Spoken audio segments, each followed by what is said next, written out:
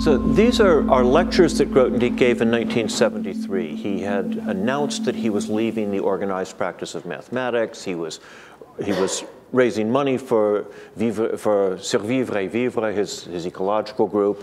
And so he gave a series of lectures, several lectures over several years. This picture is actually in Montreal in 1971, but it's close to this time. In Buffalo, he gave 3 series of lectures. He gave a series on topos, he gave a series on algebraic geometry, and one on algebraic groups. I have not listened to the other 2 series closely enough to figure out exactly what was scheduled. He did say at one point that the only one he was thinking about was the series on topos. The others were routine. And even the series on topos clearly begins as just an introduction to the subject. He's simply recounting what's in SGA. SGA 4 had just gone to press earlier that year, after years of editing. And he clearly began simply recounting what's in SGA 4. But it was scheduled for 10 hours. We'll come to how we know that. The introductory lectures then ran 16 hours. And then there are 17 more hours of a small group on tape. We know the tapes are not quite complete. It's not perfectly clear to me how incomplete, but I think substantially complete. Yeah, okay. So here's what he has to say. As I say, when I started on categories around 55, now you might think he didn't start in 55. You might have thought that when he wrote Résumé des résultats essentiels dans la théorie des produits tensoriels topologiques et des espaces nucléaires, when he writes these things, you might think he's already involved with categories in 1952, 1953. And indeed, he's giving functorial universal descriptions of certain vector spaces. He wants to characterize, well, he was given this problem to explain some theorems in functional analysis, and he decides there's this key property that really the key to those theorems is to understand tensor products in vector spaces. And so he's going to do this by categorical means. But in 1973, he does not call this category theory. He clearly not. He's saying he began in 55. This is not because he's uncertain about the dates. This is because of what happened in 1955. In 1955, he wrote what's called his Kansas paper. Also, he substantially wrote what's called Tohoku, although that appeared in 1958. In the 1955 Kansas paper, he's approaching cohomology. As I think probably everybody here knows, his early work on functional analysis, he was assigned this as a dissertation topic, but then what he's done in 54, 55, he takes up the Weil conjectures under Serre's influence, wants to find a cohomology theory. It seems to me pretty clear that Weil did not really believe there could be a cohomology theory that would prove his conjectures. He thought it was a great way to think about the conjectures, but he didn't really believe you could do them that way. Whereas Serre did. Serre thought you could find such a cohomology theory, and he convinces Grothendieck of this. But clearly, for reasons I won't go into here, it wasn't going to be much like existing cohomology theories. You were going to have to somehow find what was the key, what was the core of cohomology, and get that to work. So Grothendieck is trying to envisage cohomology.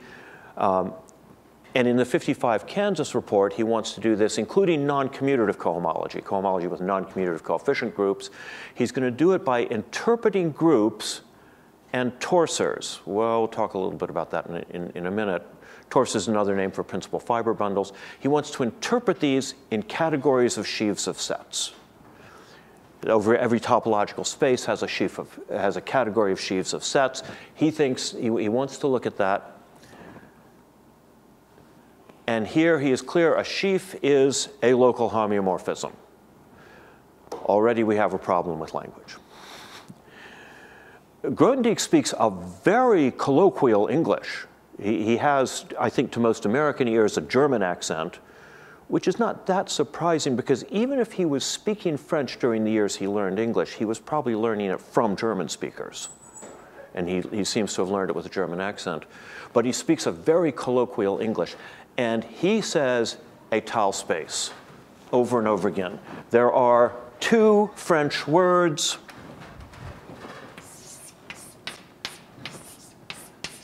étaler and étal, and Grothendieck has absorbed the English speaker's habit of pronouncing them alike. He just says étal for both. Now, he means, throughout these lectures, he means étaler. He never explicitly talks about comme étal here. I haven't listened to enough. I haven't heard him saying it in the algebraic geometry lectures either, but I haven't listened to them exhaustively. I'm going to write with two accents, and I'm going to say étal space, because he always pronounces it étal space. But the other word, the word more properly, étal, doesn't occur in these lectures anyway. So a sheaf is an étal space, a sheaf of sets. So for example, you have a circle. An étal space is a space stacked smoothly above it, so you might have this spiral stacked above it.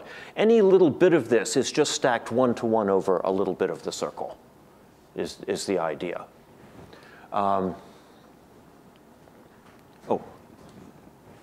Or here, again, any little bit of this is a double cover, and any little bit of it is stacked one-to-one over a little bit of the circle.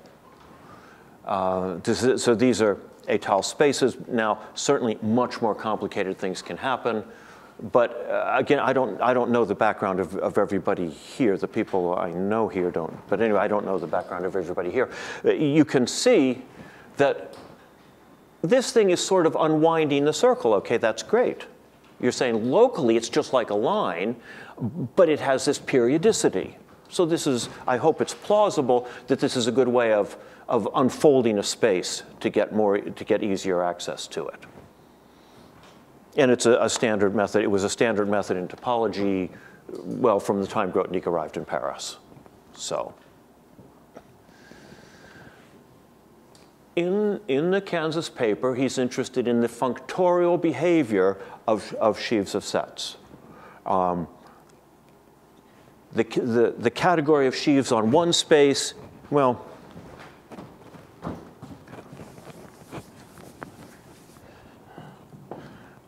you have a topological space X, a topological space Y, you have a continuous map between them, and this induces a functor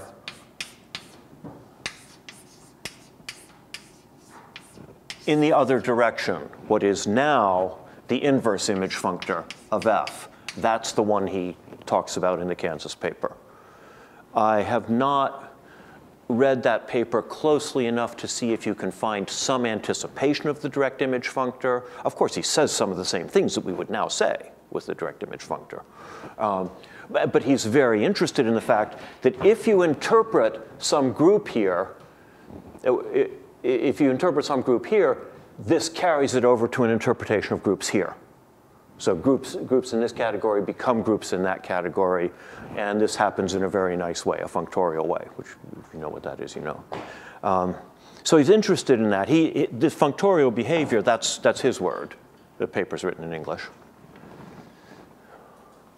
But he does not attempt any intrinsic characterization of categories of sheaves of sets. He just, you know, you've got a topological space X, you know what's meant by a sheaf of sets on X, and they form a category. He uses properties of those categories, but he doesn't try to describe them by any categorical properties. He just knows what they are. Now, in 1973, in the Buffalo Lectures, he says that in 1955, he did characterize various kinds of structures, monoids, groups, rings, etc., in all categories with suitable exactness properties.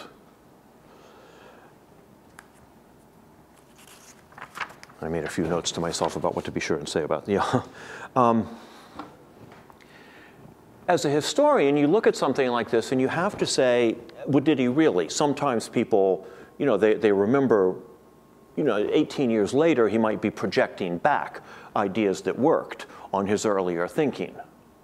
And you have to expect that because exactness properties are pretty abstract. And in 1955, exactness properties seemed very, the existence of products, the existence of direct sums, the existence of all direct limits, all inverse limits. I won't go into what these are because if you know them, you know them, and I'm not examining them. But in 1955, those seemed like very abstract things, and so you might think, well, did he really do this in that abstraction?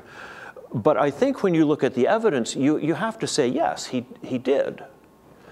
And the reason for that is, well, besides that you can see in the 1955 paper, he doesn't declare this as a general program, but you can see that kind of thinking going on. You can see that by 1955, naive exactness was, at least for Grothendieck, much more intuitive than the nuts and bolts of sheaves. It's really an easier way to think about it, and it was already easier for Grothendieck in 1955. So if we want to interpret a group in a category, I'm not going to worry about describing. Oh.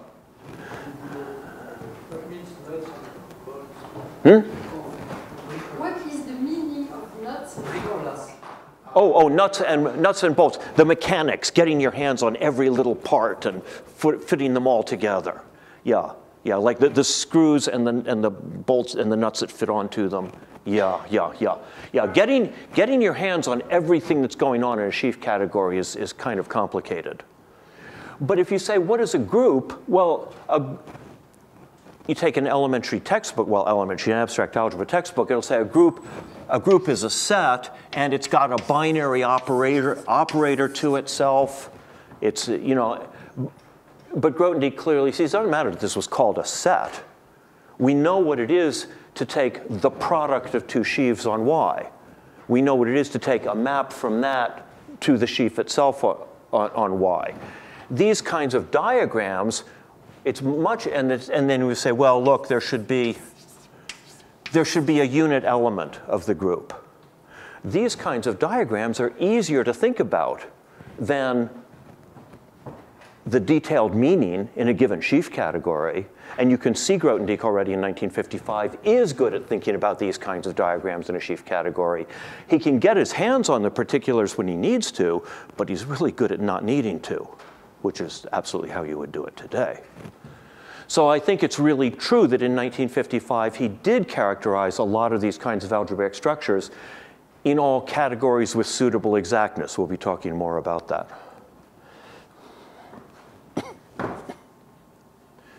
This is a quote from 1973. According to the type of structure we are working with, monoid, torsor, topological space. Okay, those are examples he was giving around there in the tape. We will have to assume that our category C admits certain types of direct or inverse limits and that certain axioms are satisfied on these limits.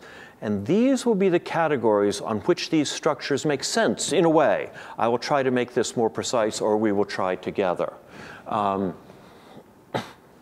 here we see more evidence that this is not a hindsight projecting these things back onto the past, because in 1973, and indeed today, there's not much use interpreting topological spaces this way. That has never worked out to any valuable purpose. He's saying it because he did think it in 1955. He's certainly not saying it because it worked out well later. It didn't work out well later, hasn't worked out well to this day. You could do it in any topos, but it hasn't been valuable. So I take this as evidence that his memory here is accurate. This is what he was thinking in 1955. A monoid is like a group, but it doesn't have inverses. A torsor, I didn't describe what a torsor is. A torsor looks like a group, but it hasn't got a selected unit element, so it's sort of a group that's invariant under being rearranged. I won't go into details on that. Again, if you know them, you know them. But, and so he really is saying that I'm going to interpret groups in any category with enough abstract properties. And basically, what does that mean? You can interpret groups in any category that has a terminal object, that is one that everything has a unique arrow to, and has products of its objects. I won't give the precise definition. And then if you got those two structures, you can interpret groups. There might not be any groups in a given category that has those structures, but you can say what it means to be a group in that category. Or again, there may, and in chief categories there are, and they're very important. He says, these were the kind of things I was fumbling over a long time ago when I started on categories around 55. So for Grothendieck, this is category theory. Using categories of topological vector spaces, that's not really category theory, it's functional analysis. Using universal properties of various objects in categories of topological vector spaces, again, not category theory, functional analysis. But interpreting new kinds of structures in a category C, especially when the category C was defined just by abstract exactness properties, not by what the things in it are made of, that's category theory. And general nonsense. He calls it general nonsense fairly often in the lectures. And this is, I'm stressing this because there's been a fair amount of discussion of whether Grothendieck would ever have called himself a category theorist. Well, he doesn't use the term category theorist, but he does describe his work as category theory fairly often in these lectures. Another quote from 1973. This general nonsense, you see, to make it a mathematical statement would be kind of awkward. In fact, Chevrolet had a seminar at the very beginning of IHES, around 58 or 59, and he spent a year trying to define algebraic structures that can be described in terms of certain types of inverse limits, certain types of direct limits, and making universal constructions, etc. It was a pretty bad mess. So I don't think I will try to make it really mathematics. I like this idea of making it really mathematics. I don't think I'm going to do it. What is important is to get the general idea and have the correct, how shall I say, thought patterns for these situations so as not to use time and energy doing involved things. Now, I will say, as the ideas developed, other people took the advice that he gave in SGA4, le lecteur est prié de donner un sens mathématique à la phrase précédente, which has to do with interpreting things. Nous conseillons au lecteur de l'expliciter. Grothendieck is not saying nobody should develop this precisely. He is saying he's not going to develop it precisely. And people have, as the ideas have become more important. I mean, you had Olivia Caramello in the same lecture series, has put a lot of work into making these things mathematics. But Grothendieck, not going to try to make this really mathematics. But he does say you should do it in SGA4. Now, as to serious general nonsense, the Tohoku paper 57, I guess it appeared in print in 58. Okay, well, I mean, he spent a while trying to get it into print. He says he had the idea in 55. It characterizes injective objects in certain categories. I won't go into what injective objects are. It's a pretty simple idea to define. Finding them is another thing. It does not interpret structures like groups in categories. That's not what he's doing in this paper. But it axiomatizes the categories. These are not concretely given categories. Of course, he talks about concretely given examples that motivate the work, but the theorem does not deal with concretely given categories. It deals with categories that are defined entirely by exactness properties. They say there's concrete examples, but it doesn't. They're axiomatized by exactness properties. Oh, I didn't put, but as I put here, he's in the Kansas paper, he handled sheaf categories by exactness, but he didn't define them that way. Here, he defines the categories of interest by exactness. He defines an AB5 category. AB5 categories are important for uses in cohomology, in topology. These are a kind of category that was already important for doing cohomology as it existed in the Cartan seminar. And it's an additive category. It's a category where you can add arrows to each other, and it satisfies some other properties. It has all finite, direct, and inverse limits.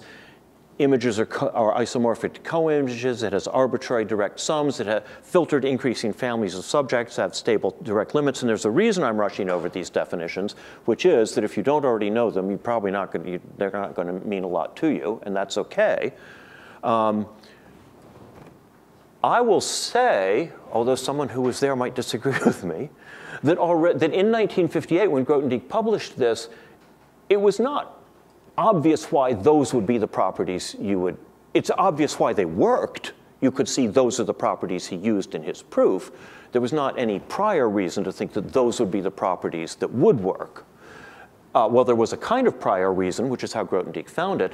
These were the properties that Reinhold Baer had already used some years before to embed every group, every abelian group in an injective group, every module in an injective module. So these were categorical analogs of the properties Baer had already used to prove a much more special case of the same theorem. Grothendieck, he doesn't have to invent these properties. Well, he invents them, he generalizes them, he puts them in categorical terms, but he can more or less read them off of Baer's proof, which I think was in 1948. That's where they come from in 1948. We're going to see properties like this come back for other reasons later on, but I do want to say that in 58, people looking at this list of properties thought, well, the only reason for that list is that it works. There's no conceptual reason why that would be what would work. It's just what does work. So these properties let Grothendieck handle objects in these abstract categories pretty much the way algebraists handle modules. That's supposed to say the way. I don't know why it says the say. So it's just lifted from how Baer already handled modules. But notice that Grothendieck is not building these out of elements or sections the way mathematicians use sets. In the Kansas paper, he was sort of building sheaves out of what are called their sections, sort of the way we standardly use elements of sets. None of that is going on in the Tohoku paper. Of course, the two papers get together well. They're on the same project, but they're on slightly different aspects of it. Grothendieck can now tell you any AB5 category that meets these and one other technical condition, which Grothendieck calls technical a lot. Any category meeting these and this other technical condition has a cohomology theory, a unique canonical cohomology theory. But this paper gives no clue where those categories come from. The Kansas paper was talking about where categories sort of like this might come from, although it was published before he had this result.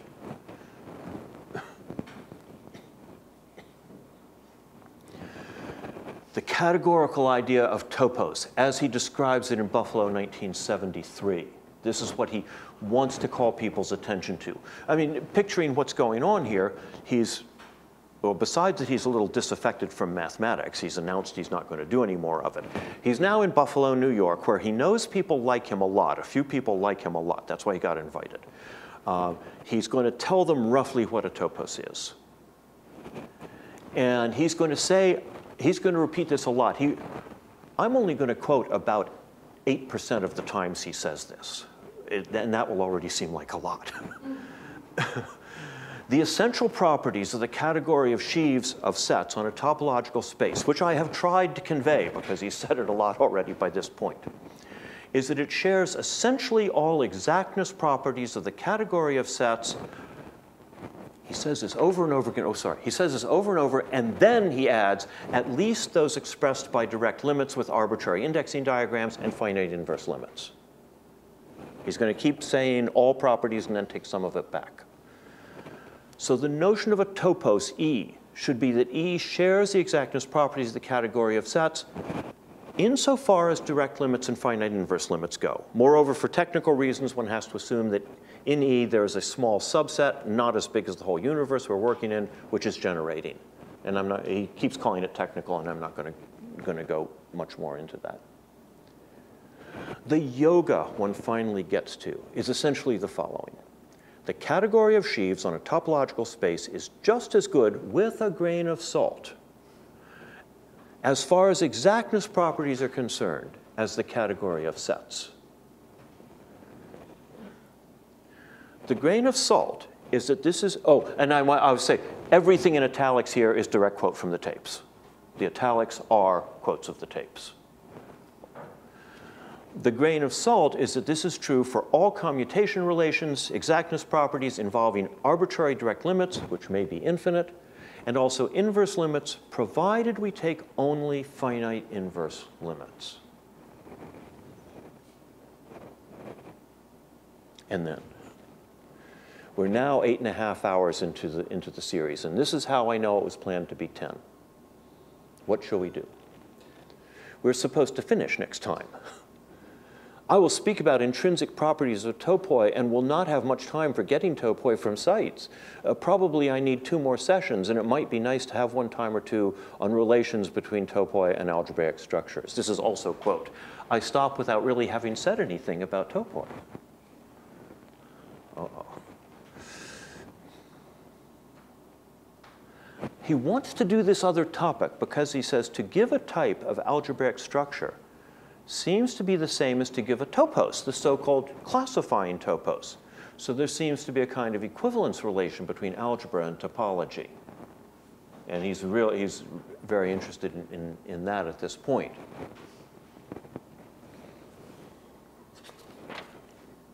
Oop.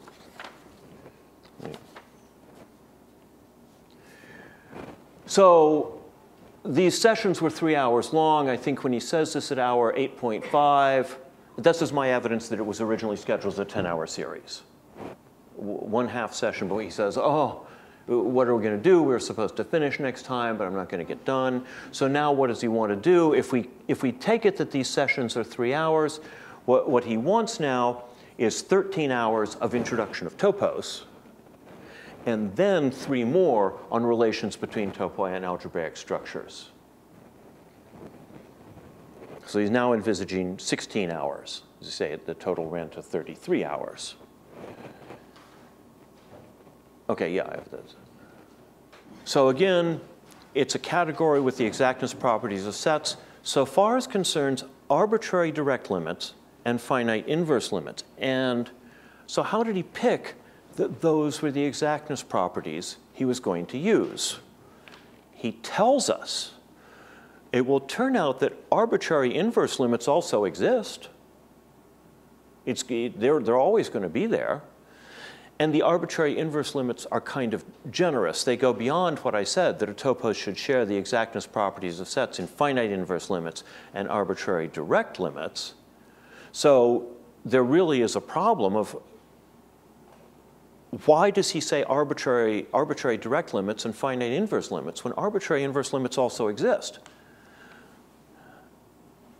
The only answer I can see, and I think it's the correct answer, is these are the properties used in Tohoku if you drop additivity. He's saying the Tohoku properties, those are the properties I'm going to use to define topos. And this explains a peculiar line in Rakoltse Samai, where Grothendieck, he spends some time on topos. He spends very little time on abelian categories, but he does say at one point, what is an abelian category? Well, it's a category that has essentially the properties of a topos.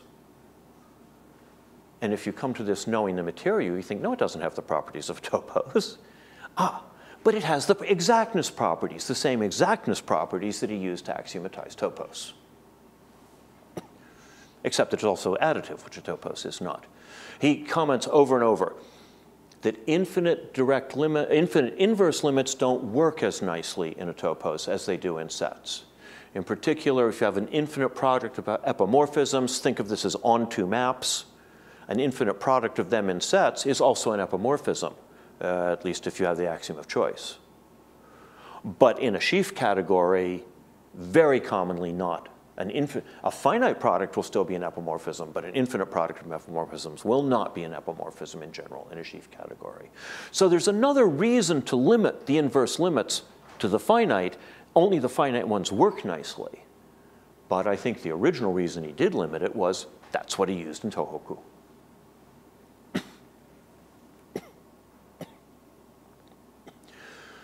Well, eventually he gives the Giraud axioms on a topos. And he gives the site definition of a topos. And I'm not going to go into that here because he tells us in the lectures, So here's the notion of a topos, which is slightly technical. He's not against it, but, well, I think it's kind of intuitive, though, he says, to take the vague notion, which intuitively makes more sense, the one where you have all direct limits and finite inverse limits. He says, I have a tendency to forget which properties Giraud uses. Well, here they are.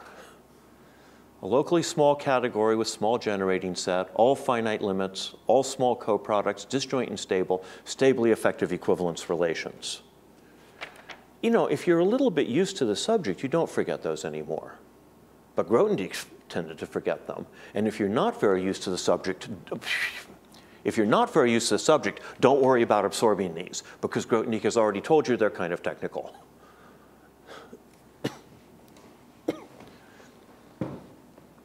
What you want to think of, I guess I should say more intuitively, arbitrary direct limits means you can take a union of any number of these things, take any set of these things. You can make a union of that whole set as one of these things.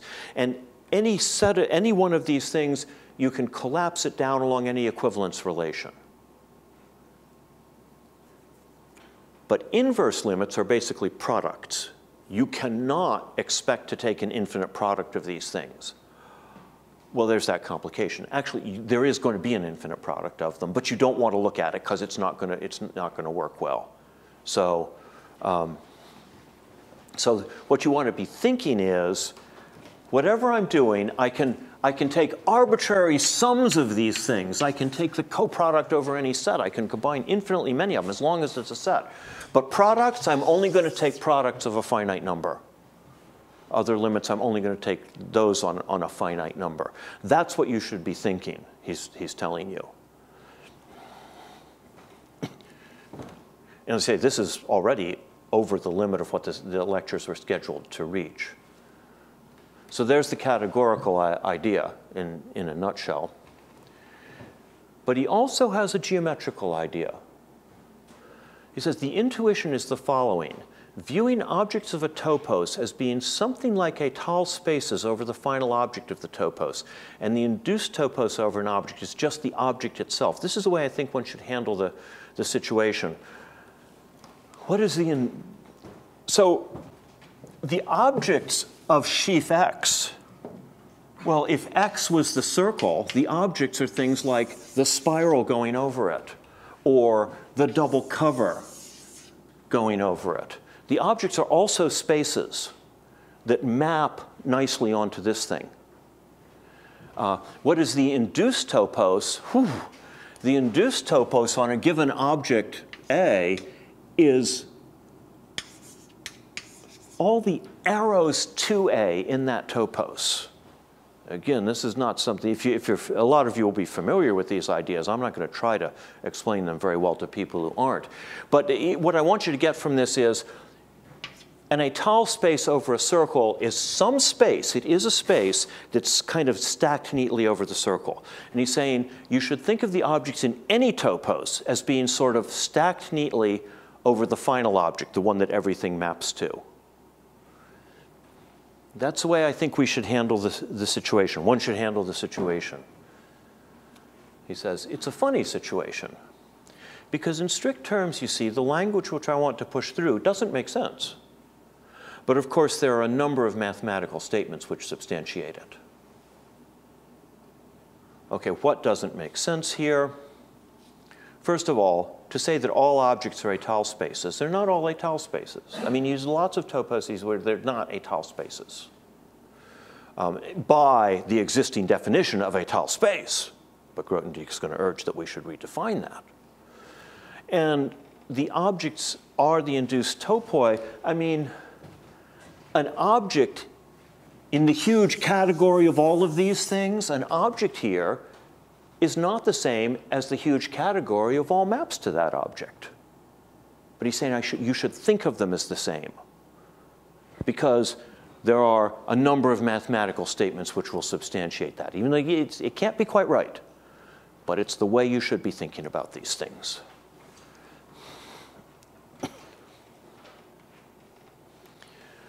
Okay, so this means that every object in a topos is an étal space. Every arrow in a topos makes the domain an étal space over the codomain.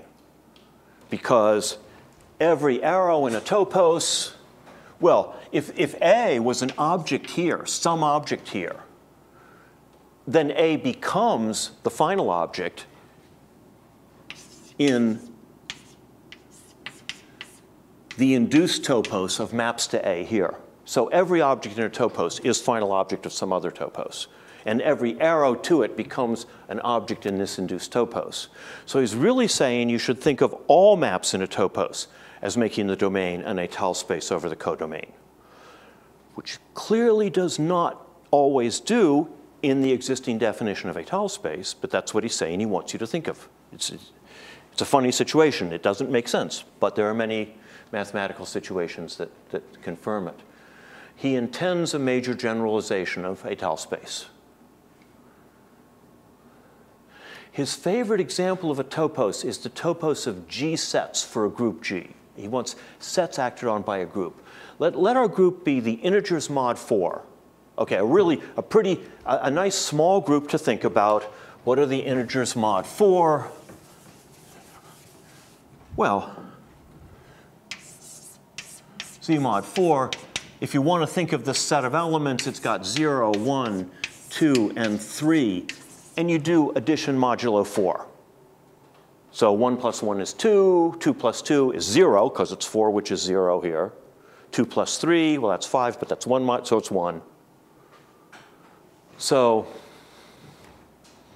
and what does a G set look for? Well, here is a simple G set for Z mod 4. You could think of it as it's got 4 points, and the element 0 of the group acts by leaving each one where it is. To act the element 0 on this group, leave everything where it is. To act the element 1 on this group, move everything 1 step. To act 2, move everything 2 steps. 3, move everything 3 steps. To act 4 on it, move everything 4 steps, but that takes it back where it was. You might as well have moved it 0 steps. So this is well defined for integers mod 4.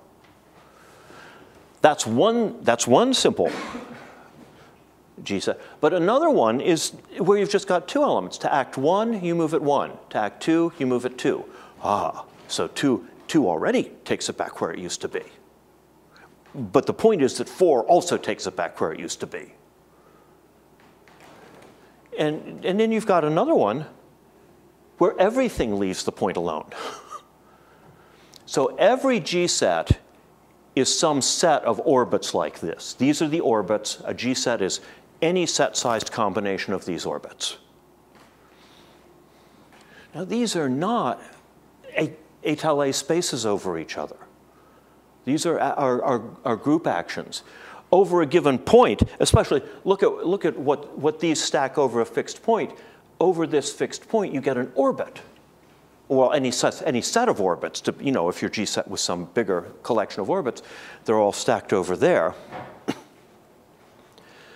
So each orbit is étal over every quotient of it. That's the reform he's suggesting. Now, this slogan that objects of a topos are étal spaces over the final object, I will point out that SGA4 had already explored reasons this might not work well for all cases. It might work well only for what are called petit topos. He had already explored reasons why it might be limited. Lavier has pursued this, but there is still no general definition of a petit topos. There are canonical cases, there are clear cases, the petit étal topos of a scheme, petit topological topoi, but there's no general definition of petit topos. And Grothendieck actually explored that some in an exercise in SGA4. It's a several-step exercise, and the last step is to buy a chocolate medal for the author of these exercises. Médaille en chocolat. You're supposed to buy him one for these exercises. So he evidently liked those exercises.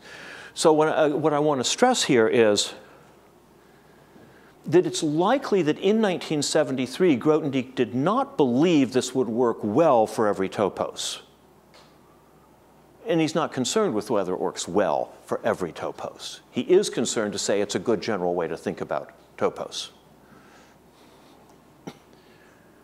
But it works very well for what are called petit étal sites. With the generalization that he's offered. Do I have a, yeah. The thing is that étal sheaves put Galois orbits over single points of a scheme. So it's like when we're having those G sets all étal over a single point, you have to notice that what's étal over a point may actually have a group action on it.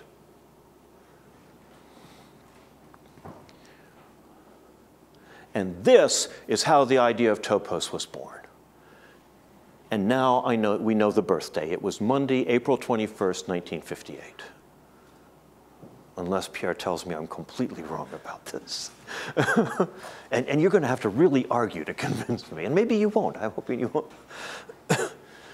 It was born that day. Jean-Pierre Serre gives a talk that day. He's concerned with getting V cohomology groups.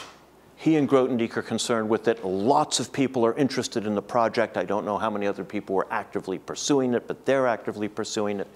And that day, he presents decisive progress on getting the one-dimensional cohomology groups, just the one-dimensional case, by using what he calls unramified covers. Revêtement non ramifié. Okay. I didn't get a lot of sleep. I have trouble with ours anyway, you know, but he gets the one-dimensional case. Grothendieck comes up right after the talk. Serre has recorded this in a publication that we now have. Grothendieck comes right after the talk and says, that's going to give all of them. That's going to work in every dimension. And Serre, this is also recorded, and I believe him. He says, that was a little hard to believe.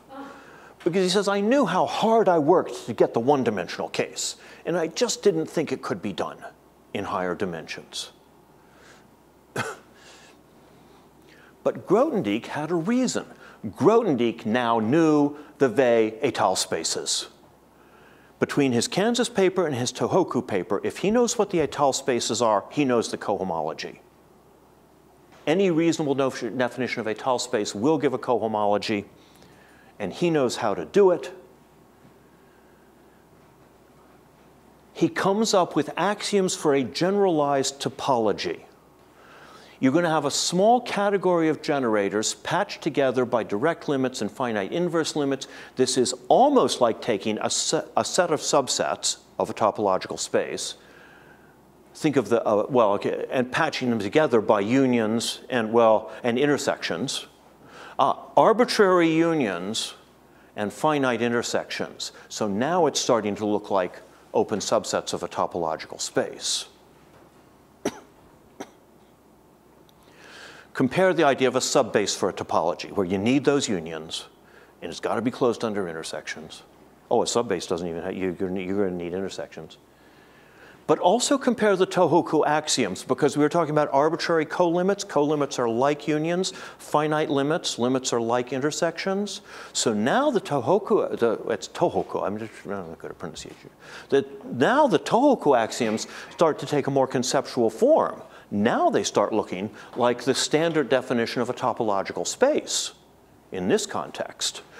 Only we're not going to be talking about unions and intersections of subsets of a point set. We're going to be talking about colimits and limits of some category of generators.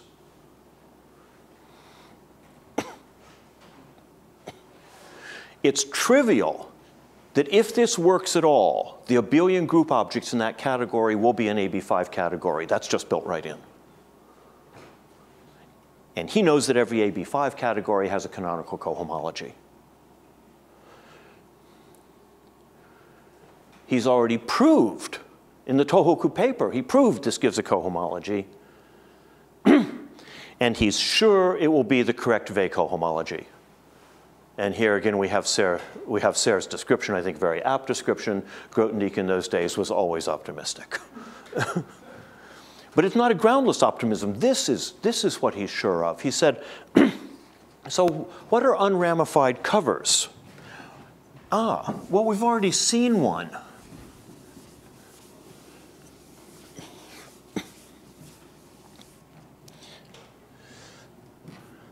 If we're covering the circle, unfortunately, I can't draw the difference between a disk and a circle.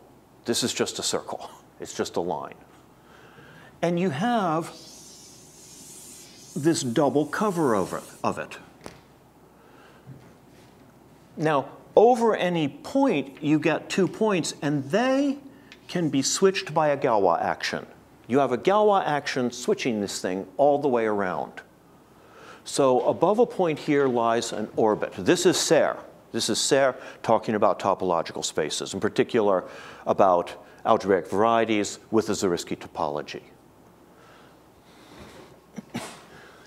This is one of the generators. Grothendieck, now the thing is, because it's algebraic geometry, and Serre wants these to be algebraic varieties mapped onto this, because it's algebraic geometry, these will have to be finitely many layers.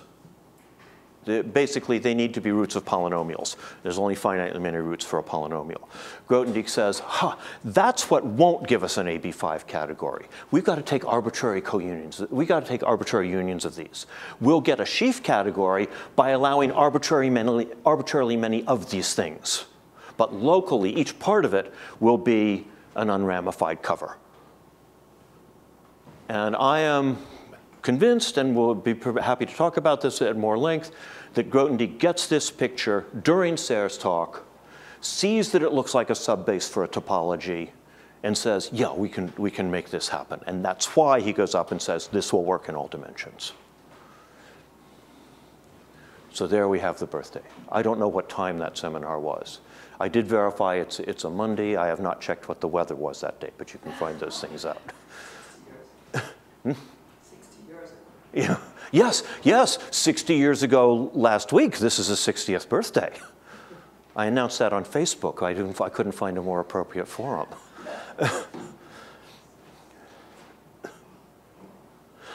Now, developments by 3 years later. There is a shortage of published documentation of the next few years. Well, shortage, I guess there's always a shortage depending on how much you want. There's less than I would like to see. But by 3 years later, he's realized some things. Étale spaces in topology, it's not true. Oh, and this one has this nice property. Take anything here. Above it, it looks like 2 copies of what was there. But in topology, that's not generally required. In topology, it may be that one of these things goes off to infinity, so that when we look at what's happening over this part, well, that doesn't look like 2 copies of this part. But around any point up here, there's a neighborhood. So it's no longer true that over any small part of the base, it just looks like copies of that thing stacked over each other.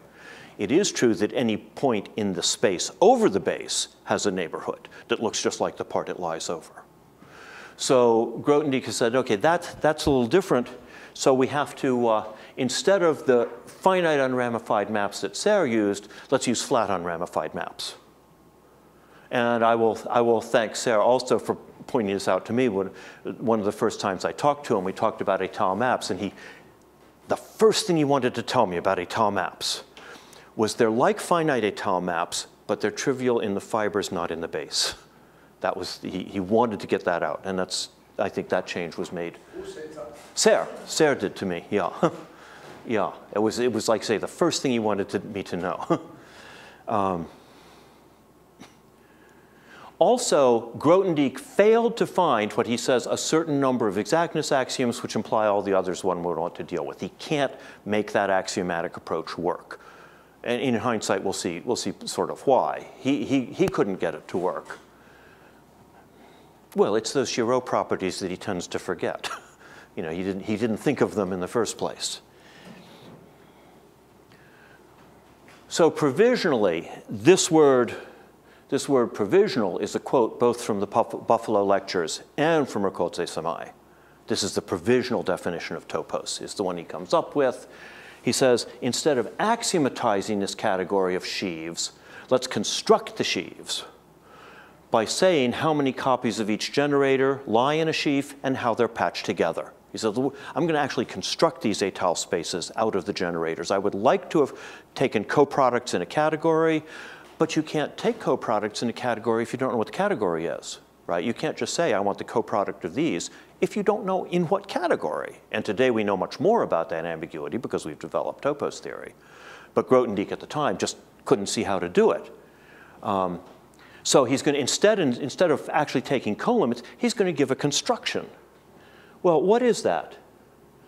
How many copies of each generator, how they're patched together? Well, that's a pre-sheaf on the category of generators, which was already an available idea in Paris at that time. We're going to define pre-sheaves on the generators, which today we will even say the category of pre-sheaves is the free co-completion of the category of generators. So that's natural. If you want co-limits, well, where? Well, how about in the free co-completion? But this is, I say, that's hindsight. That's not Grothendieck at the time. And then, well, okay. Oh, also, tech error command there. And also compare the standard construction of an étale space from a sheaf. You make it as this kind of a union. You say, the sheaf, how many copies of this did the sheaf stack over here? And how did it patch with others? This is how you construct an étale space from a sheaf. Well, it's the same way he constructs these pre-sheaves. And we have to know that if you've got a patching that's compatible over a cover of some open set U, U here is an open subset of the thing we're interested in. It's not just, doesn't necessarily have to be the whole thing. Once you know a compatible patching over a cover has to imply a patching over U, and having said that, you now have faisceau de V, which in SGA1 he says visiblement inspiré de Serre. By 3 years after that afternoon, he's invented the faisceau de V, visiblement inspiré de Serre.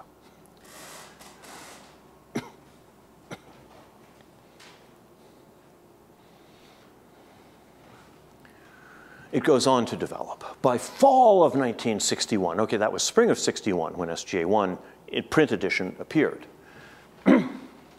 By fall of 61, he goes to Harvard.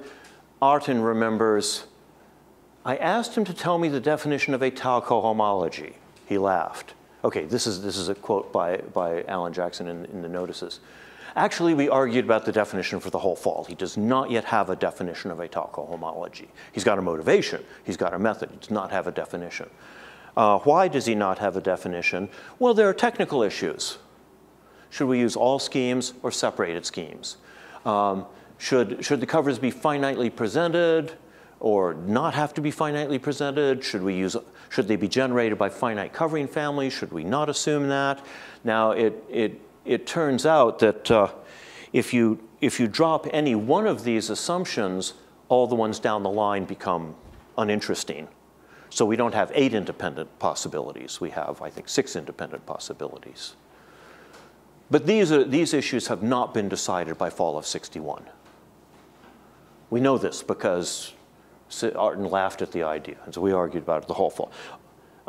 Artin lays out these alternatives in his mimeographed booklet, Grothendieck Topology 62, which Grothendieck clearly liked because he brings Artin over here for 63, 64 to work in the SGA and to edit SGA4, co-edit.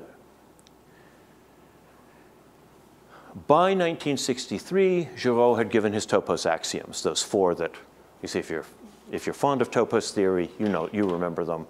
But at the time, and Grothendieck was already saying he couldn't remember them. As Giraud says, ce résultat et la mise au point de la notion de site qui l'accompagnait ont été incorporés dans théorie des topos et homologie étale des schémas. I said everything in italics was a quote of Grothendieck. Well, this isn't quoting him in context, but he does name the book a lot in the tapes. So it's okay that this is in italics. But what I want to call your attention to is I think Grothendieck looks at it the same way Giraud is looking at here. It's not just an axiomatic result, it's also a mise au point of the notion of site. The notion of site now makes more sense to him because it correlates to these axioms. In Buffalo, Grothendieck repeatedly says you need cites to give proofs. Having repeatedly said that he doesn't think you need to worry about the definition, he does say, well, if you want to give proofs, you're going to need to know the definition. He repeatedly says you need them to give proofs. I will say Cette theoretically, because this is an issue in my own work, cites and the Giraud axioms are not as different as you might think. A lot of people naively say, well, the thing is, cites are small. The Giraud axioms deal with large categories. Yeah, but they deal with them in terms of small families. They're really, Cette theoretically, they're not as different as you might think. For Grothendieck, what they are is they're both slightly technical. You keep saying you need them, but they're not the way to think about the subject. They're slightly technical. Then he comes to morphism of topos. The notion of morphism of a topos into another is quite essential to the notion of a topos, and almost more important than the technical definition, which is slightly involved. So what is a morphism of E into F? Sometimes we may say just a continuous map. In fact, I wouldn't mind saying so, though in the seminar we said rather morphisms. Continuous map is really the intuition. He wants you to think of a topos as a geometric object. Even though this doesn't quite make sense, but there are many mathematical situations which confirm it.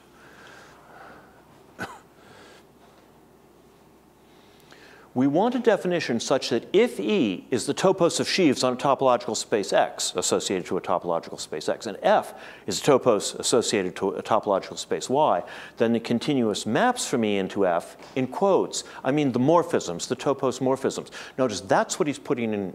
He's saying in quotes, the continuous maps, in quotes, the topological, the morphisms should just correspond to the continuous maps of X into Y, at least if X and Y are sober. There's another issue that I won't go into here, but so they're going to turn out to be what are now called geometric morphisms of the topoi, which I won't give the technical definition, but it does this exactly. For sober topological spaces, the geometric morphisms between their sheaf categories correspond exactly to the continuous functions between them. And there are reasons why it can't be for all topological spaces, but for sober ones it does. So he says, when we speak about a topos, and now, actually, wait a minute, let me refresh my memory on exactly where this happened in the series.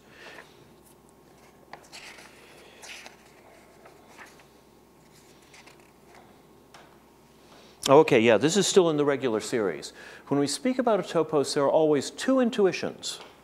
We think of the topos as something like a generalized topological space embodied through the category of sheaves E. So the intuition here is it's a category of sheaves. He keeps stressing how big these categories of sheaves may be. The motivation is sheaves on a topological space, but a topos is a category of sheaves. But in fact, we think of the topos as being something still different from the category E, the space which is underneath, so to say. The category sheaves on X, topos is a generalization, a topos as category is a generalization of this category. But we think of this category as representing the thing underneath it, the topological space. And we want to think of every topos as being something still different from the category. Think of it as the space which is underneath, so to say. But I have not found a verbal trick to distinguish between a topos and the space we're thinking of. And then there's a long pause. He's thinking. One could just declare that there are such things as topoi, a topos is a generalized topological space where every topos has an associated category, and distinguish between the two. We'll just say, the same as we distinguish a topological space from this category, well, for any topos E, for any category E that has the topos property, we'll distinguish the geometrical, some geometrical object G that it lies over. We'll just say, what do we mean by geometrical objects? They're the things that topoi lie over. But one will never really define what, well, and now he's even saying the topos. Yeah, this is going to be the topos. The topos is that little geometrical object. The category that lies over it is another thing, but one will never really define what the topos is. Never mind. He says this a lot in the lectures. He'll get thinking about something and say, never mind. So we could just say, we know about all these huge categories. And we know that some of them are associated to topological spaces. But we're going to say that all of them are associated to geometrical objects. It's just that most of the time we can't get those. He says the category of sets is pretty huge, but as a topos, it's pretty small because you should think of it as a topological space reduced to one point. The category of all sets is the category of sheaves on a one-point topological space. And a topological space, unlike, say, a scheme, if it's got one point, that's all it's got. It's just a point. So the category of sets is pretty huge, but the topos, the geometrical object, is pretty small. It's just a point. I'm sorry to insist rather heavily on kind of trivial matters, he says. But I think it's very essential to see on one hand these big categories and on the other hand geometric objects, which are a lot smaller, but these geometrical objects we can't define in any other way. They're just these huge categories. Yeah, he wants a theory of geometrical objects that he doesn't really have. Well, there's nothing surprising in wanting something you don't have yet, right? I mean, he wants new geometrical objects. He says, one could, of course, other times speak almost without any abuse of language, but I think the geometry would get lost. So after a while, when it's comfortable, almost conversely, one reverts back to the geometric language, the language of these small things, and views E as the category of sheaves on the real topos, I mean on the real honest thing, the geometrical object X. The real topos is the topological space, the little thing G that we can't describe, whatever. E, the category of sheaves, that's some big thing that describes this honest geometrical thing. Even if X is a topological space, the usual topological space doesn't exist anymore. The objects of the topos, like sheaves over a space, are spaces in their own right. In fact, they're the induced topoi. That's just how it is, and it just works. That's not a radical statement to say that it works. Yeah, he can't spell it out yet, but it works. It works, and he wants to be able to spell it out. That's why I brought up the thing about categorical logic. He can't make categorical logic into mathematics, and he says he's not even going to try. He's not against somebody doing it. Well, here he wants to do it. He wants to make this mathematics, but he's told us he can't really do it. So I will say, even point set topological spaces are to be replaced by new objects. The topological space doesn't exist anymore. Only the topos, which is now not the category of sheaves that we call the topos. It's the geometrical object underlying it. Missing a verbal trick. These are thoughts of my own. This is not in the Buffalo lectures. And I hope nothing here is italicized. That's not italics, that's math font. Different thing from italics. A Zariski topos, S zar. S is some scheme. What is the Zariski topos of a scheme? Well, it's a space made out of Zariski opens. It's a topological topos. You take the scheme as Zariski topological space. You look at the category of sheaves over on it. Geometrically, it's made of the Zariski open subsets. You don't have time to define that carefully. It's a lattice ordered by inclusion. The subsets, the only relation subsets have to each other is overlapping or inclusion. That's the key point here is that, like any topological space, we're just looking at overlap and inclusion of the opens. And the Zariski topos is like that. I would compare a pane of glass. Take a sheet of glass. It has extent. It's extended to a certain amount. You could even cut it in pieces. But there's no inner structure. Glass has no inner structure. You can break it, but there's no structure inside it. Compare the étal topos on that same scheme. It's made of étal opens. What is the point of an étal open? An étal open is kind of apart. It looks kind of like a Zariski open, but it can unfold into Galois extensions. It unfolds into Galois extensions of any degree. And I would invite you to compare a sheet of mica.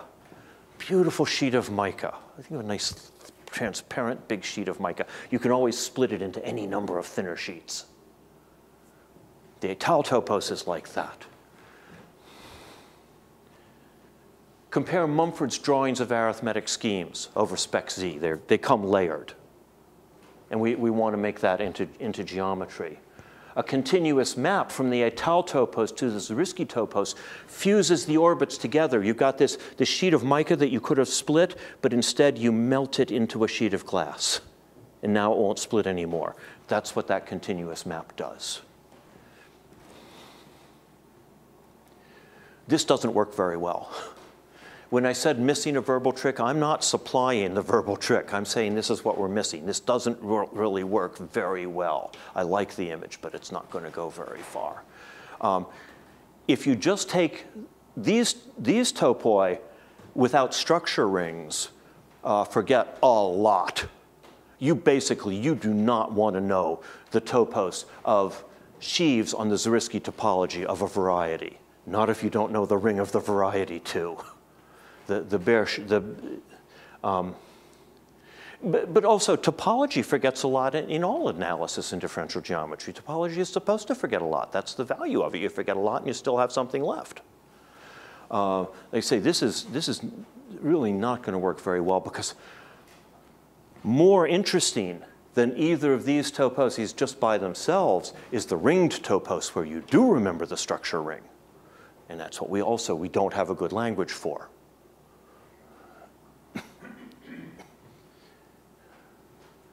Now, there are two directions to go with this, two directions that are currently being taken on this. One is general topos theory, the way Joyal, Tierney, and Moerdijk have done it, extending generalized topology.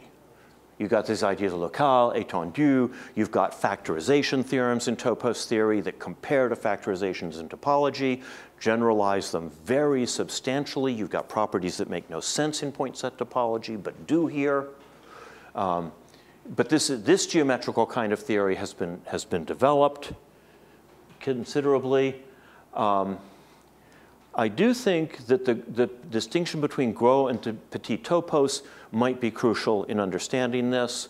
Lavier reports that when he talked with Grothendieck about it, Grothendieck liked his reference to that chocolate metal exercise and agreed that it might be. This is just a might be. I'm just saying it might be. It exists.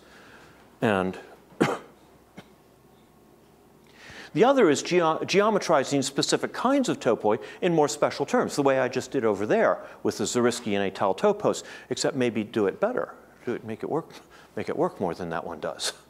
I think both of these directions are going to happen. People are going to continue pursuing both of these. Just want to mention that they are the two. Back to Buffalo in 1973. Grothendieck tells us, SGA4, he says SGA4 is the first 1.5 volumes of the 2-volume seminar devoted to the theory of topoi and étale cohomology of schemes. In fact, he says the initial aim of the seminars was étale cohomology, but one had to write down prerequisites on sites. Oh, I will say, yeah, I should say in connection with this other thing. No, not that far. This is a way people talk about étale and Zariski sites. A lot of what I'm sort of urging to develop as a geometrical view of topos already exists as a geometrical view of sites, but of course then it's not invariant under forming the topos. So this kind of thing is going on partly at that level. Yeah. But one had to write down prerequisites on sites, and the first write-up was pretty awful, he says. The direction of arrows was never clear, which is true. When you read the IHS mimeographs, it's not really clear which direction the geometric morphisms go. And the geometric meaning was very messed up, so we rewrote the whole series of notes. So half of the seminar on topoi, was done with great care.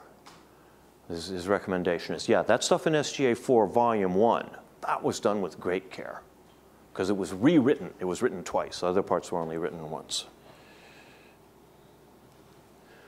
Notre principe directeur a été de développer un langage et des notations qui soient ceux qui servent déjà effectivement dans les diverses applications. This is already being used.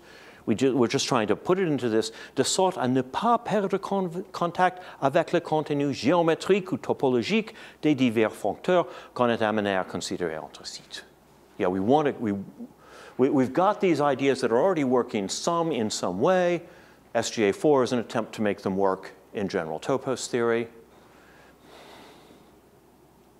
Okay, when he says principe directeur, you can see he's saying this is not exactly an achievement. If it was an achievement, he'd just say, read the book, it's there.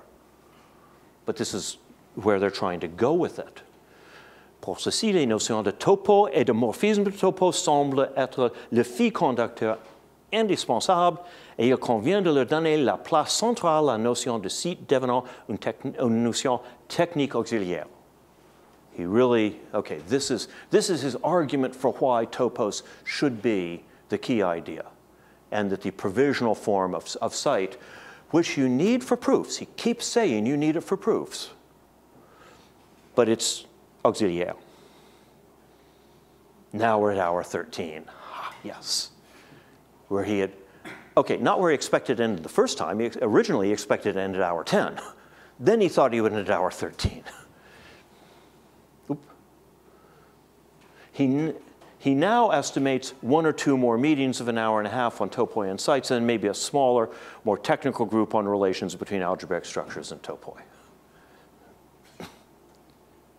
As to topoi, I think more and more, by the way, that in the language of topoi, one should really distinguish between the category and the geometrical object, which one has in mind. I mean, he keeps coming back to this. One has to make this abusive language because otherwise one will always be a little torn. Never mind. Yeah. But I also want to stress about Grothendieck, because I think this is systematically important, he's not recommending abuse of language. He's not saying, oh, let's just abuse language whenever it suits us. He's saying this abuse is really important, and until someone can make it mathematics, we should make the abuse. He says you have to, because otherwise I think the geometric intuition gets lost. For instance, the sum of topoi in the geometric sense corresponds to the product of categories. He likes this example. You know what is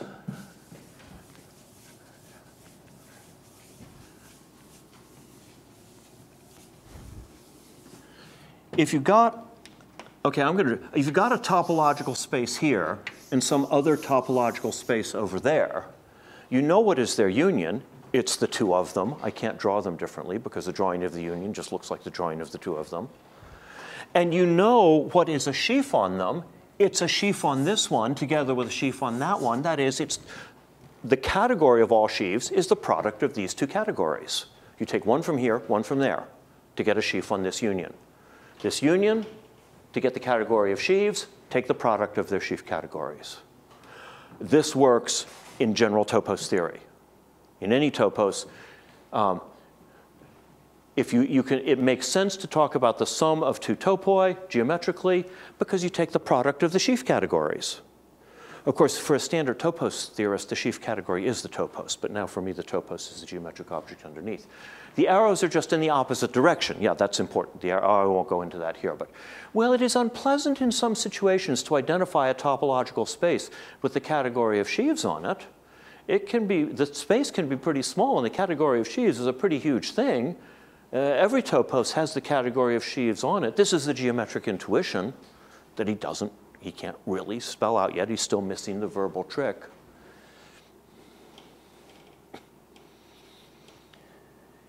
And then we come to universal algebra. And I'll take 7 minutes to go into this. We won't really be able to do it. About 10 or 15 years ago, so again, this is in 73, he's looking back to 58 or shortly after 58, I thought some about universal algebra in regard to a pretty grim seminar of Chevalet's. Back to that one that was a mess. Chevalet does not like categories up to equivalence, so he did everything up to isomorphism. It became a dreadful mess. You know that in some current versions of category theory, people take it pretty seriously that you should do everything up to equivalence. You should not talk about isomorphism of categories. And Grothendieck is saying, yes, in this context, there's a lot to that. This is one reason to use topos. He says there seems to be a one-to-one correspondence between algebraic structures up to a certain notion of equivalence and topoi up to a certain notion of equivalence. There's a remarkable geometric intuition of topoi, and that's the interest of them. I will say the geometric intuition here, he means cohomology. But I think it's important to understand that when Grothendieck means cohomology, he doesn't mean as opposed to intuitive geometry. For Grothendieck, cohomology expresses intuitive geometry. This is not a choice to be made. This is just a way of doing it. So certain notion of equivalence, this has a name today, Morita equivalence. And this is very much the topic of Olivia Caramello's work. What I have not done is listen carefully enough to this to relate it to modern ideas. He does give a two-categorical theory of universal algebra. Numerous examples, lots of insights, and lots of errors. Over and over again, a session starts out with, well, some of the things I proved last time I think are not right. This is going to be some work to really dig into this and find out even just to find out what's Grothendieck's final version within the lectures, let alone what is the current state. And he does start out by saying to people, I am not up to date on this, I'm not paying attention anymore, so you're going to have to tell me. Well, of course, the people in Buffalo aren't much more up to date on it either in 1973, but a lot of it has been done since. There are numerous references to the blackboard. You're listening to the tapes and you hear click, click, click, click, click, and then you'll hear, now here, click. If you look at this, click. Very frustrating. I don't doubt that a lot of it could be reconstructed if you listen very minutely, but it's painful. It's painful right now to listen to. He talks about accessible categories, disregarding cardinality conditions. Nobody today works on accessible categories without talking about the cardinality conditions. Grothendieck does disregard them. I expect his disregard is in favor of the loosest of them. I expect that it makes sense to a modern expert, but it's only a special case to a modern expert, but I'm not sure. Because it's so hard to tell what he's saying anyway, because he keeps saying, as we wrote here, click, and you don't know what he wrote there. He talks about a pseudotopos, which is a pretopos, which is a Giraud topos, except for the generating set. That's pretty much a current definition, except that I'm not sure how precisely how he intends it. He talks about hypertopos, a strict topos, a topos with all the exactness properties of sets. What he means by that is that arbitrary products preserve epimorphisms. There is no currently standard meaning to all exactness properties of sets. He has one exactness property in mind, that an arbitrary product of epimorphisms would be an epimorphism. So I think this is basically an ill-defined concept. But he does give presheaf topoi as an example. Okay, in a category of presheaves, yes, limits and colimits are both pointwise, and an arbitrary product of epimorphisms will be an epimorphism. So he's got clear examples. I don't think he has a clear definition. He may just mean a topos where the constant sheaf functor preserves all products. That would be one way to clean up what he says. You would have to really work through what he's saying to decide if that's an adequate way to clean it up. Oh, I know what I need to get to, though, because you will not want to miss this. He tells us towards the end there's a little trouble with universes, and don't think it's about universes, I'll get to it. There's a little trouble with universes because one has to add such a strong axiom to set theory. Once one adds this universe axiom, one is in a way happy because one has a lot of leeway to do category theory. For example, Deligne has just proved a beautiful theorem on We's conjectures, and I guess he's used large cardinals. Grothendieck is in Buffalo. He's been in North America for most of a year now. I don't remember exactly when he arrived. You have to use all these topoi, all this general nonsense, and you have to use universes. Jack Duskin, who made these tapes. Oh, I was to mention Lauvier's role in rescuing these tapes, too. These tapes could have been lost, I think is fair to say, and Bill Lauvier made sure they weren't lost. Duskin took them, but he didn't listen to them afterwards, which is natural. I mean, of course, he didn't listen to them right after he made them, and later on these other things. Duskin says, but isn't there a relative consistency proof for universes? It's not really a new assumption because it's relatively consistent. And Grothendieck says, no. 10 years ago or so, when I came up with universes, I asked a few logicians, and they seemed convinced that there's no hope of proving relative consistency. Now, this sets an interesting limit on Grothendieck's knowledge of logic.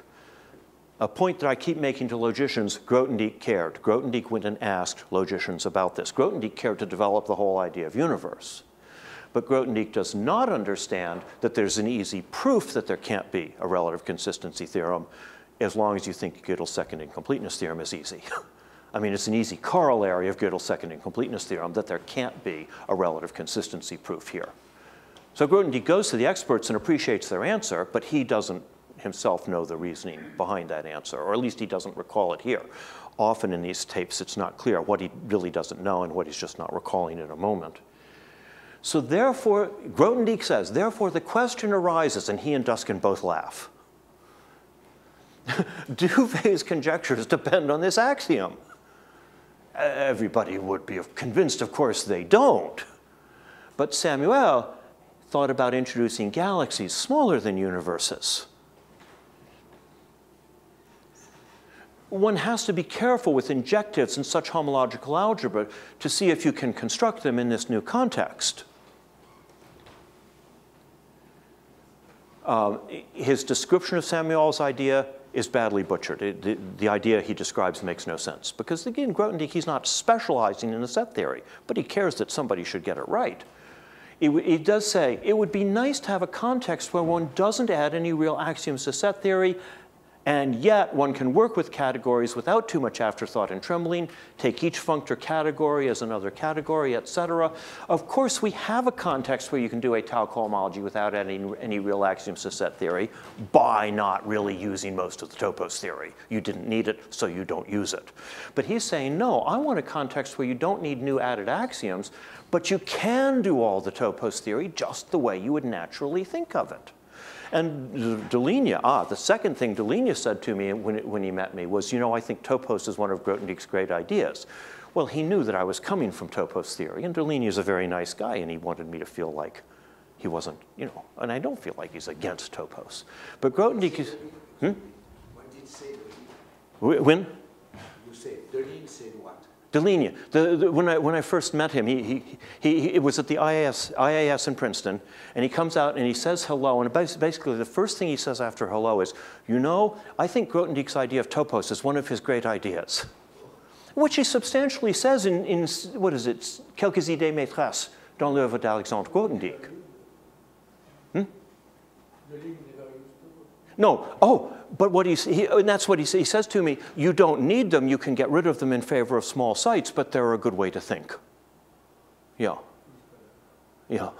So, and that's what Grothendieck is. Grothendieck, of course, by the time SGA4 came out, he knew you didn't need universes for the core theorems, but you did need universes to state the theorems the way he states them. And he's saying it would be really nice if we had, and okay, an advertisement for my work, I can now provide this context. I can provide a context radically weaker than even Zermelo's set theory, in which you can do all of SGA4 with no afterthought and trembling, and all the functor categories are categories. It's not really very hard in hindsight. Basically, what it comes to is SGA4 does not use the axiom scheme of replacement. And because it doesn't use replacement, you don't really need that much strength. But of course, at the time they were writing it, they didn't know what they would need because they didn't know what theorems they'd be proving. Now that you know what theorems they proved, you can provide this context. But he does, and he says, I think there's mathematics behind all of this because you have to be careful. It's not good enough to say, I'm pretty sure you don't need set theory.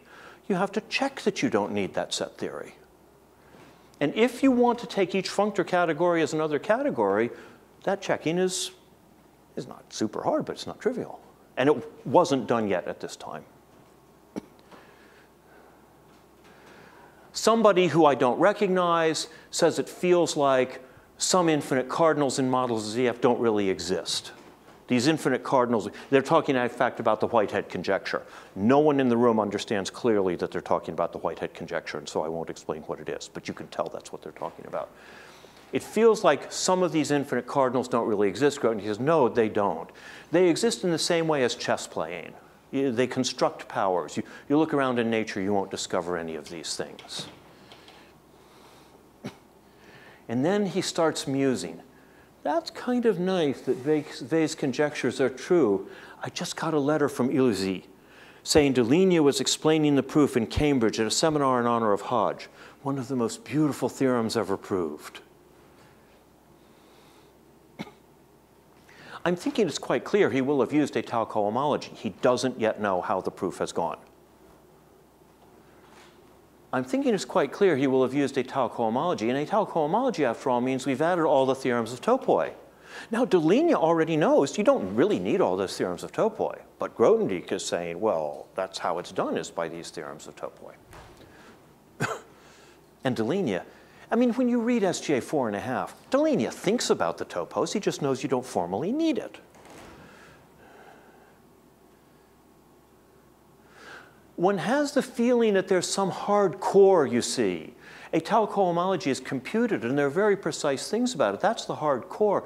All these categories, universes, et cetera, are just some kind of fussing around to make the parcel, you see, more appetizing. Really not sure of that word fussing. These are old tapes, and some of them are. I guess you can do mathematics without axiomatizing almost at all. Right? Every time you want a certain theorem, you just do your proof of it over again.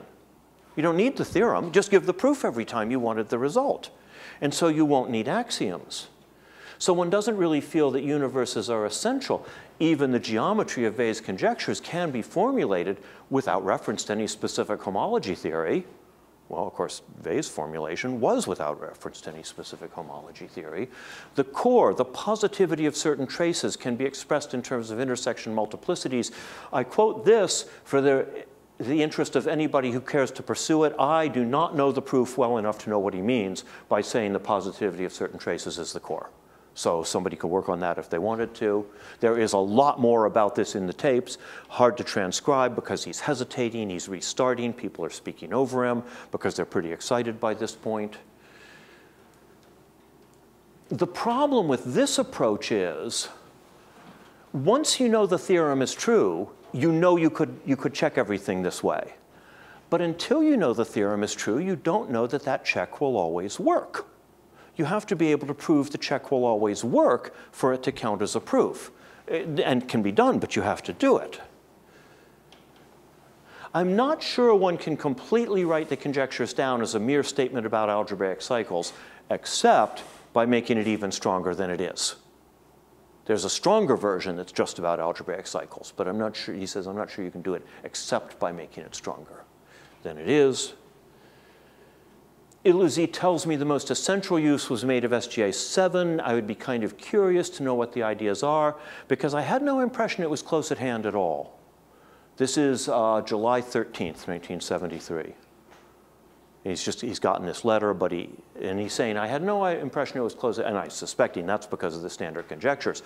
A proof by the standard conjectures was not close at hand at all, then or now. But that's my conjecture. This is what he says. There's much more discussion, including talk about motives that I did not try to transcribe. They joke around a while, then they go to dinner. 2 days before, in the algebraic group lectures, an audience member had asked him, what kind of subjects are you working on now? Grothendieck is startled. What? What kind of subject? No subjects. I've been thinking a little during these last weeks about topoi and universal algebra because this was connected to the things in the talks, but I'm not going to go on.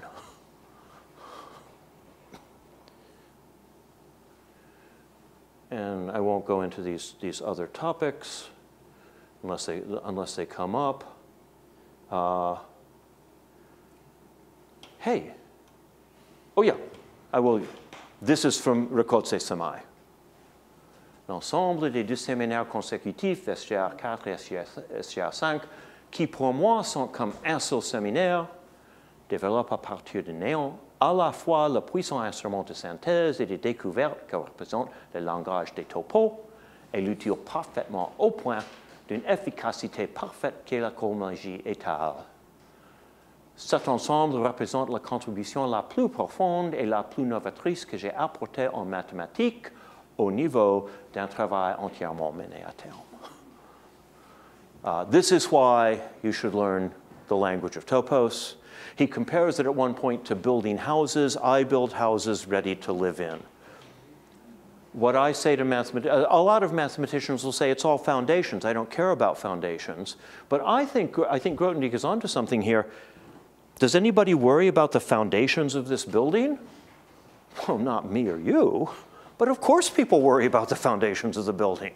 The building wouldn't work if somebody hadn't worried about the foundations. And that's Grothendieck's attitude here. This is, you don't need, he's clear, he wants you to not need the SGA to use these ideas. He wants the SGA to be so perfect that you can just use their results without knowing them. But he wants the SGA to have proved it from the ground up. So, is it? Yeah, that's the time you wanted. Okay. Okay, thank you.